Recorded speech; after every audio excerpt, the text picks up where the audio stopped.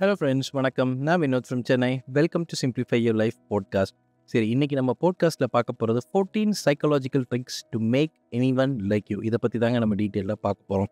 சரி, நம்மள நிறைய பேர் ஒரு ஒன் சைடட் ஃபீலிங் வந்து யார் மேலேயாவது ஏதோ ஒரு டைம் அப்போ கண்டிப்பாக வந்திருக்கும் இல்லையா? At some point in there lives. Mostly எதனால் அவங்க மேலே அட்ராக்ட் ஆனோம், இல்லை எதனால் வந்து நம்ம வந்து அவங்கள பிடிச்சிருக்கு, இந்த மாதிரி எந்த விஷயங்களும் தெரியாது. பட் எங்கேயோ ஒரு டைம் நம்ம அவங்கள போய் அப்ரோச் பண்ணும்போது பார்த்தீங்க அப்படின்னா வி வில் பிகம் ரிஜெக்டட்னு சொல்லலாம். ஸோ எதனால் ரிஜெக்ட் ஆனோன்னு தெரியல, வாட் வென்ட் ராங், இந்த மாதிரி எந்த விஷயங்களுமே தெரியாது. இன்ட்ரெஸ்ட்டோ அட்ராக்ஷனோ இதை பொறுத்த வரைக்கும் ஹியூமன் பீங்ஸை பொறுத்த வரைக்கும் இட் இஸ் வெரி காம்ப்ளிகேட்டட் ஒரு ஹியூமன் எமோஷன்ஸ்னு சொல்லலாம். மோஸ்ட் ஆஃப் டைம் எங்கேருந்து வருது, எதுக்கு வருது, எப்படி வருது, இந்த மாதிரி எந்த வித கேள்விக்கும் நம்ம கையில் பதிலே கிடையாது அப்படின்னு சொல்லலாம். சரி, ஏன் ஒருத்தரை பார்க்கும்போது இம்மீடியட்டாக வந்து நம்ம அட்ராக்ட் ஆகிறோம்? மோஸ்ட்லி இது வந்து அவங்களோட இன்ட்ரெஸ்ட்டாக இருக்குமோ, இல்லை அவங்க பர்சனாலிட்டியா, இல்லை அப்படின்லாம் பார்த்தா வந்து ரொம்ப முக்கியமான விஷயம் வந்து அவங்க கிட்ட, இல்லை அவங்க கூட நம்ம இருக்கும்போது பார்த்தீங்கன்னா ரொம்ப கம்ஃபர்டபுளான ஒரு ஃபீல் வரும். ஸோ இதுதான் நமக்கு வந்து ஃபஸ்ட்டு பெஞ்ச் மார்க் அப்படின்ற மாதிரி சொல்லலாம். சரி, அதுக்கப்புறம் ஸ்லோலி பார்த்தீங்கன்னா இன்டென்ஸான எமோஷன்ஸ் இருக்கும். அவங்க மேலே அவங்க இருக்கும்போது மேபி நர்வஸ் ஆகும், எக்ஸைட்டட் ஆகும், ஹாப்பி ஆகும்.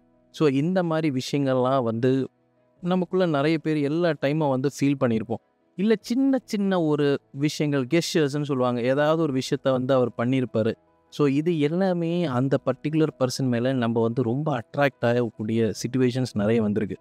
சரி, என்னெல்லாம் நம்ம லைஃப்பில் வந்து இந்த மாதிரி கைண்ட் ஆஃப் சிச்சுவேஷன்ஸை கொண்டு வரலாம் பிறரை வந்து அட்ராக்ட் பண்ணுறது? இது ஃப்ரெண்ட்ஸாக இருக்கலாம், மேபி ஸ்பௌஸாக இருக்கலாம், இல்லைனா இப்போ நீங்கள் வந்து ஒரு பார்ட்னரோட நீங்கள் வந்து ஒரு ஒரு லவ் மூடில் இருக்கீங்க அப்படின்னால இந்த பாட்காஸ்ட் கண்டிப்பாக உங்களுக்கு ரிலவெண்ட்டாக தான் இருக்கும். சரி, என்னெல்லாம் இந்த 14 சைக்காலஜிக்கல் ட்ரிக்ஸு பிறரை வந்து அட்ராக்ட் பண்ணுறதுக்குன்னு பார்த்தீங்கன்னா, மொதல் விஷயம் ட்ரையாடிக் க்ளோஷர் தியரி.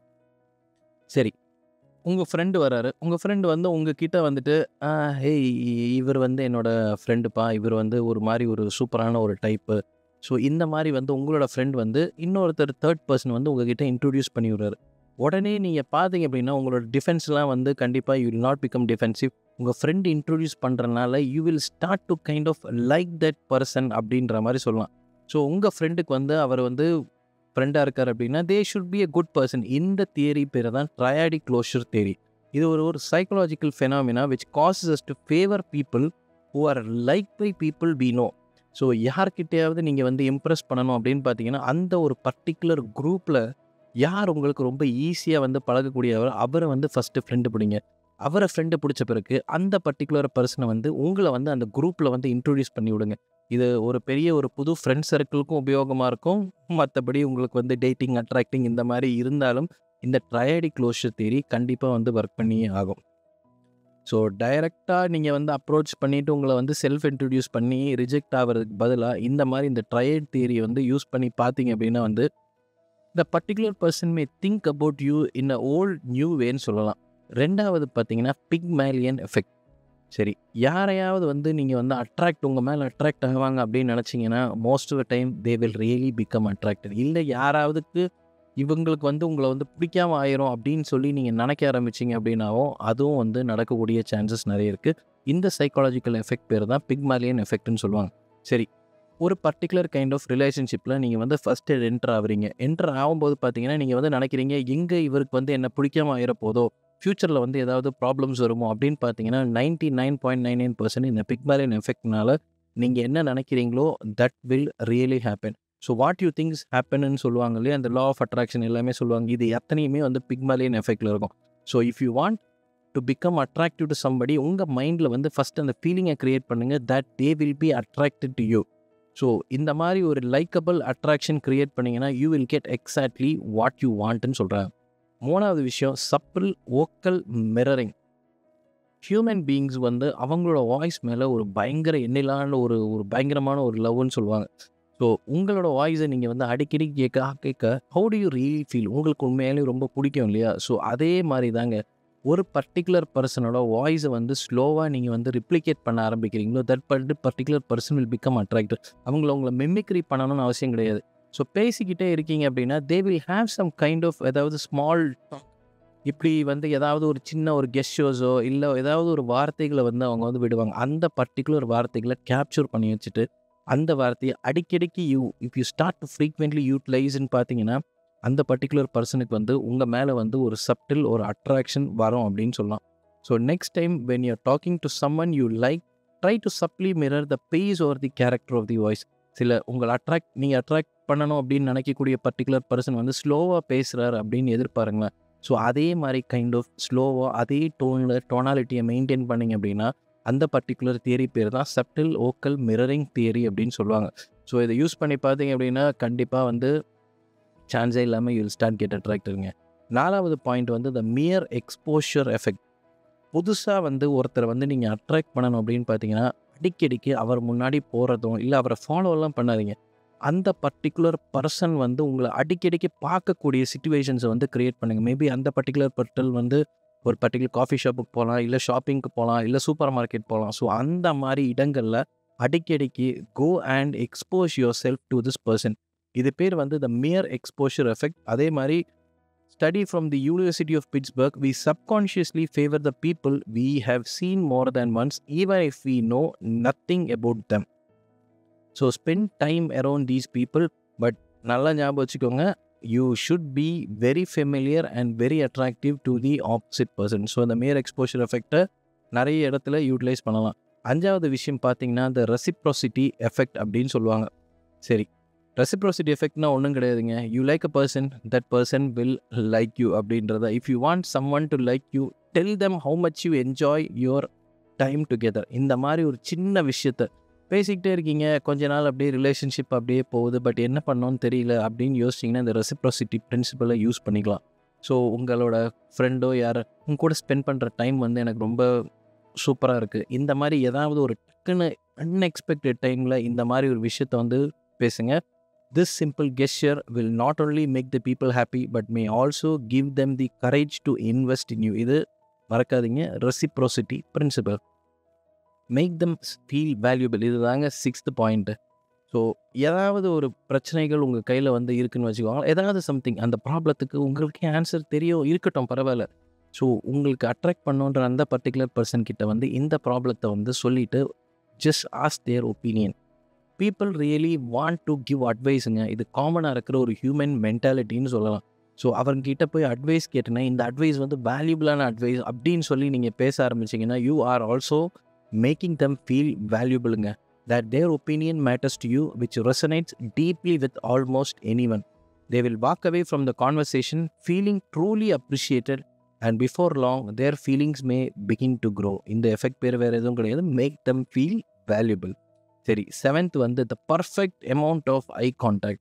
இந்த ஒரு பாடி லாங்குவேஜில் மோஸ்ட் இம்பார்ட்டன்ட் திங் பார்த்தீங்கன்னா ஐ கான்டாக்ட். எவ்வளோ நேரம் ஒருத்தரோட ஐ கான்டாக்ட் மெயின்டைன் பண்ணலாம். சுத்தமாக மெயின்டைன் பண்ணலை அப்படின்னு பார்த்தீங்கன்னா people may not trust you. இல்லை அதிகமாக மெயின்டைன் பண்ண ஆரம்பிச்சிங்க அப்படின்னா தே வில் ரியலி ஃபீல் எம்பாரஸ்ட்னு சொல்லலாம். ஸோ எந்த வந்து கரெக்டுன்னு பார்த்தீங்கன்னா யார்கிட்டயா பேசுகிறீங்க அப்படின்னா look very deeply in to their ice and observe there I colour. So இதுக்கு வந்து டைம் டியூரேஷன் பார்த்தீங்கன்னா ஒரு 10 செகண்ட்குள்ளே ஆகும். இந்த 10 செகண்டில் உங்களோட டீப் கேஸ் கண்டிப்பாக அவரை வந்து அட்ராக்ட் பண்ணிடும். அதுக்கப்புறம் வந்து கேஷுவலான ஒரு ஐ கான்டாக்ட் வச்சுக்கலாம், லுக் அரவுண்ட் சம்வேர், அதுக்கப்புறம் திரும்ப கண்ணை பார்க்கலாம், மூஞ்சை பார்க்கலாம், நோஸை பார்க்கலாம்.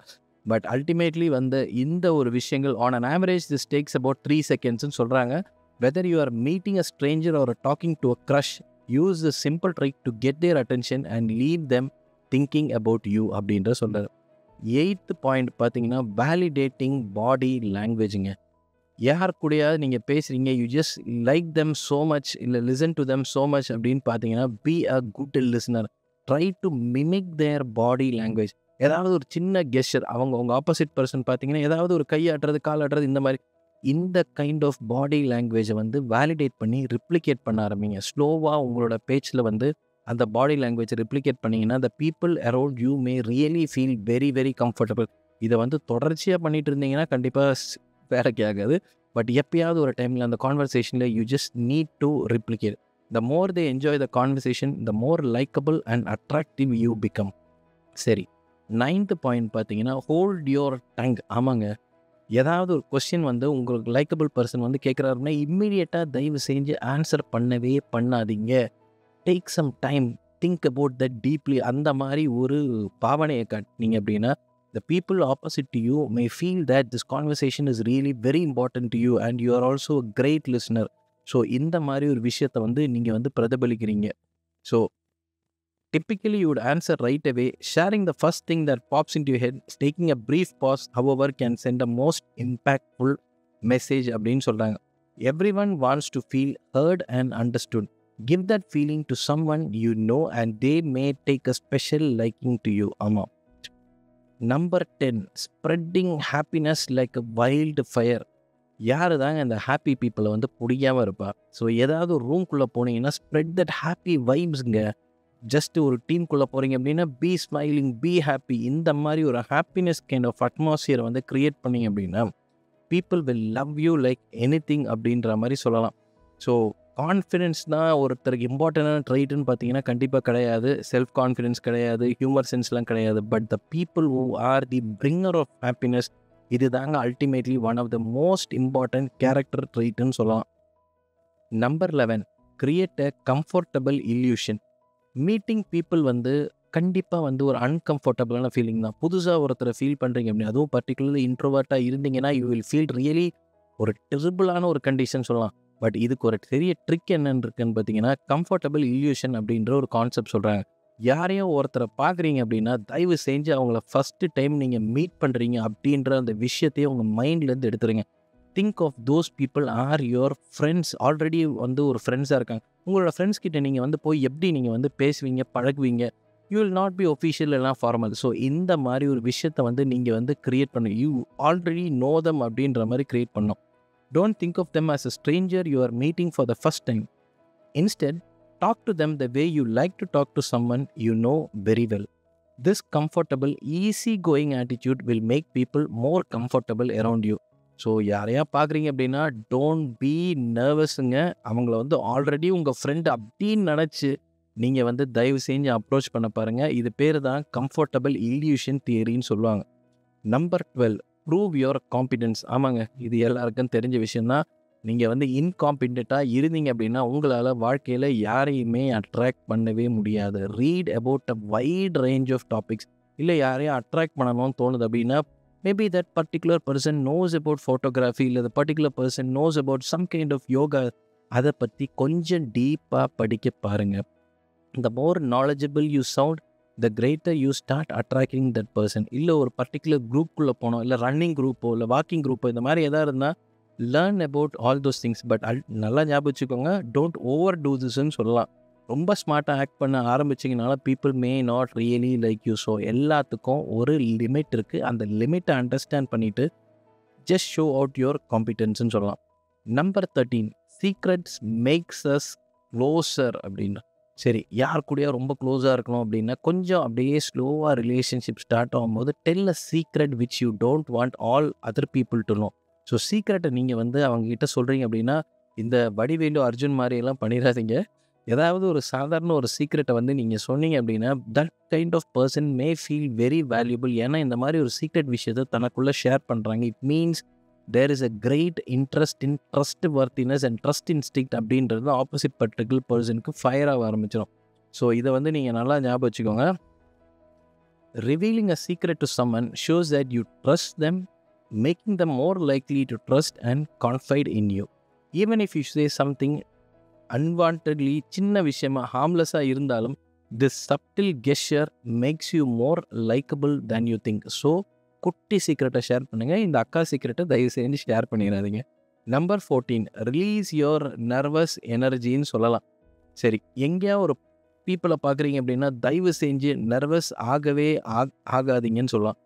இதுக்கு ஒரு சின்ன ஒரு நல்ல ஒரு டூல் சொன்னோன்னா, சூயிங்கம் சாப்பிட்ற ஹேபிட் இருக்குது அப்படின்னா முடிஞ்ச ஒரு சூயிங்கம்மை தூக்கி உங்கள் வாயில் தூக்கி போட்டுக்கோங்க. ஸோ இந்த சூயிங்கம்மை வாயில் போட்டுட்டு நீங்கள் வந்து பேசுகிறீங்க அப்படின்னா சில பேர் அன்அஃபிஷியலாக அன்ஃபார்மலாக ஃபீல் பண்ணுவாங்க. But most of the time உங்களோட நர்வஸ்னஸை இந்த சூயிங்கம் சூ பண்ணும்போது குறைச்சிடும் அப்படின்னு சொல்லலாம். அண்ட் அல்டிமேட்லி பார்த்தீங்க அப்படின்னா your face muscles become so relax when you start using a சூயிங்கம். So உங்களுக்கு வந்து நீங்கள் ஒரு இன்ட்ரோவர்ட்டு, சரி என்ன பண்ணுறதுன்னு தெரியல, பீப்புளை பார்க்கும்போது நர்வஸ் அப்படின்னா முடிஞ்சால் ஒரு சென்டர் ஃப்ரெஷ்ஷை தூக்கி வாயில் போட்டுக்கோங்க. It will automatically slowly calm down your நர்வ்ஸ்ன்னு சொல்லலாம். Chewing gum also relaxes the muscles in the face, turning a nervous smile into a more relaxed and an attractive look. Next time you meet someone new, release your nervous energy and your natural com will come through. So இதெல்லாம் தாங்க 14 psychological factors. So உங்களுக்கு இந்த podcast interested இல்லை விருப்பப்பட்டு இல்லை இன்னும் என்ன சொல்லணும் அப்படின்னா பிடிச்சிருக்கு அப்படின்னா மறக்காமல் லைக், கமெண்ட் அண்ட் ஷேர் பண்ணிடுங்க. சரி, இனிமேட்லேருந்து உங்களுக்கு என்ன மாதிரி கண்டென்ட் தேவை, சைக்கலாஜிக்கல் கண்டென்ட் உங்களுக்கு பிடிச்சிருக்கு அப்படின்னா மறக்காமல் கமெண்ட்ஸில் போஸ்ட் பண்ணுங்கள் friends. So thanks a lot for listening. Bye bye and take care.